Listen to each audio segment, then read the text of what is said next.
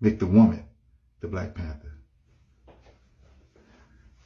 See, like, I read the comic books. Even Shuri didn't play Black Panther prominently, right? She wasn't that big of it, right? T'Challa is still Black Panther, right? He's the prominent figure. Because you don't understand that if you're not, I don't know, black, you might understand that they want, right, young black boys to look up to a powerful, strong male figure, right? So in this, which Black Panther was, right? This is, you always talk about representation. I mean, I hear representation by out of the ass, right?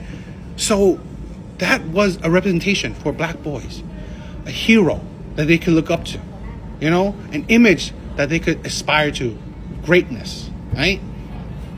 So they saw a black hero. That's the point. And now in the second movie, which I'm saying I haven't watched yet, but from what I know the premise that now you're having black boys. What you want black boys to look up to what, women heroes? I mean, like, how's that even like part fair, part representation? I mean, seriously, I feel like we really are shitting on men completely, because you talk about the comics. Well, again, like I said, T'Challa is prominently Black Panther right now in the comics. So really, you have no leg to stand on. Yeah, she's been Black Panther. So you could have another character play T'Challa right there, because again, you talk about representation. Well, black people, black men especially, want representation for their black boys.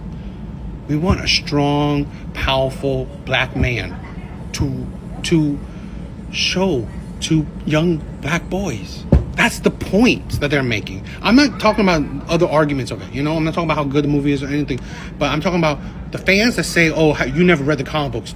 See, you're thinking very surface level, because even if you say the comic books, like I said, T'Challa is Black Panther right now in the comic books.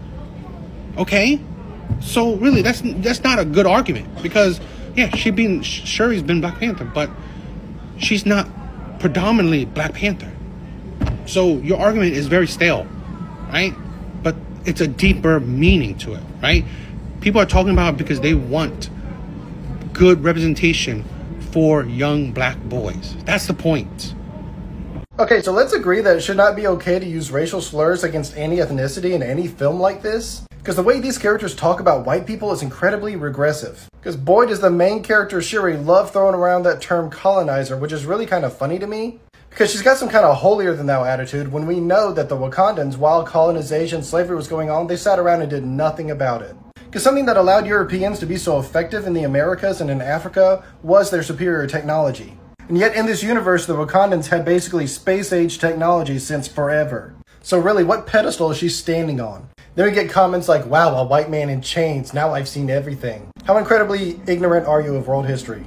You think that white people have never been in chains? And if all of this racism served a purpose, it would be okay, but it doesn't. Because on one hand, these guys are supposed to be technologically and philosophically superior to the rest of the world. But their prejudice towards people based on their skin color seems, well, all too familiar and disappointing. Is this really a direction we like to see in the world today? So I recently put a post up saying that Wakanda Forever was trash. Now, a lot of you were in the comments section and were very upset because I said that. Hold on, hear me out, because I got a very good reason. So I hear in the beginning there's a tribute to Chadwick Boseman, you know, T'Challa. Even though I still feel they should have recast T'Challa so that T'Challa could actually live on. But the fact that they didn't recast him is symbolic of something. I don't know if you notice or not, but none of the other heroes of other groups actually die. I mean, it was bad enough that Chadwick Boseman died in real life, but you also killed off the character in the movie. So now we don't have a T'Challa in the MCU. And you're probably like, wait, what is it symbolic of? I mean, aside from the fact that they're trying to replace all of the male characters with female heroes, there's also the racial aspect of it that I'm surprised a lot of you missed. And that, put very simply, is that black men seem to be more valuable dead than they are. Marvel's not doing themselves any favor with this. And I want to make sure I say this in a way that's not conspiratorial, but Marvel is not going to have a good leg to stand on when people talk about not representing, you know, black men, Right. or allowing black men to, you know, be devalued at the expense to uplift other people. Now, what I don't like here specifically is the fact that M'Baku's character was primarily a punching bag for other people. I don't like that, because what ended up happening was you only used M'Baku to emphasize how strong he was, right? So you saw him literally pick up somebody with a spear and fling them like there was, like, you know, a little golf ball or something. Like, he flung people and, you know, beating his chest like, yo, I'm the big strong guy here, right?